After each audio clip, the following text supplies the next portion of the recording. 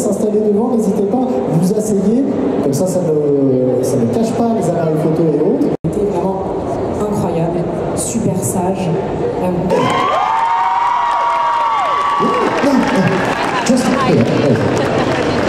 Hop là! Oh là là là là, Paris, je suis sûr que vous pouvez faire mieux! Allez, un tonnerre d'applaudissements!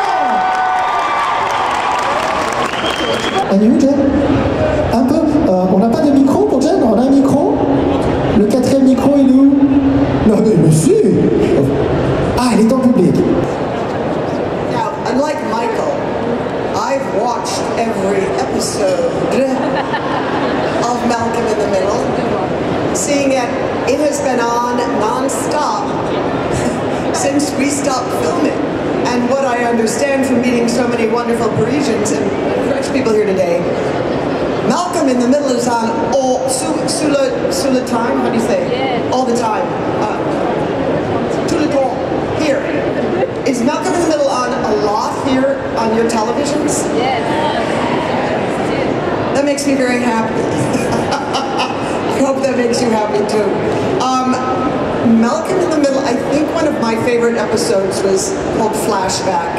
It's the end of the second season, and it looks back on how each of the boys was born, and the final child being born was Dewey, and Malcolm had put off a chlorine bomb in the house, so I had to give birth in the hydrangeas. That might be my favorite episode. Probably Malcolm. Frankie Muniz was 14 years old when we started Malcolm in the Middle, and he looked much, much younger. So he was very, very smart. He was small, but he was very smart. So and he was a good boy. He was always a good boy throughout 7 years of filming that show. You know, he never got involved with crack, bad influences that sometimes kids in show business do. He invested his money. He owned warehouses in Australia. The kid was, but Dewey, the little one, was a very good student. He looked like a hamster, but he had the brain of a, no, they had bad, I was going to say, what's on your t-shirt?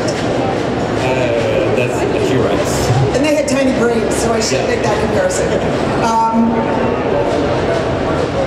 Francis, who played the oldest child, who was away at military school, he was kind of naughty too.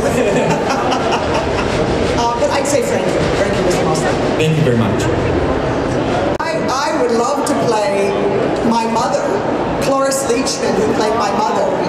She was, how do you say crazy in French? Cuckoo.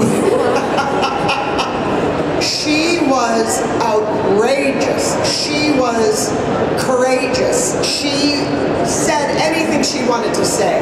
And since she was quite old when she was about 90 when we filmed her, so she was an older lady. But boy, she was a free spirit.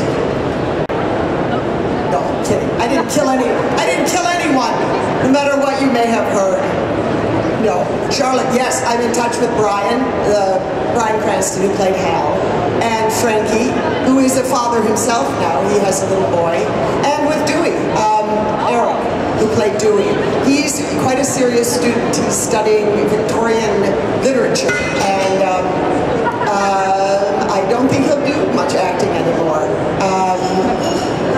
Yeah, so they were wonderful kids. They were wonderful kids. There was never a problem with some of the things you hear about children getting in trouble with as actors. So they're very nice. Oh non, Michael, on va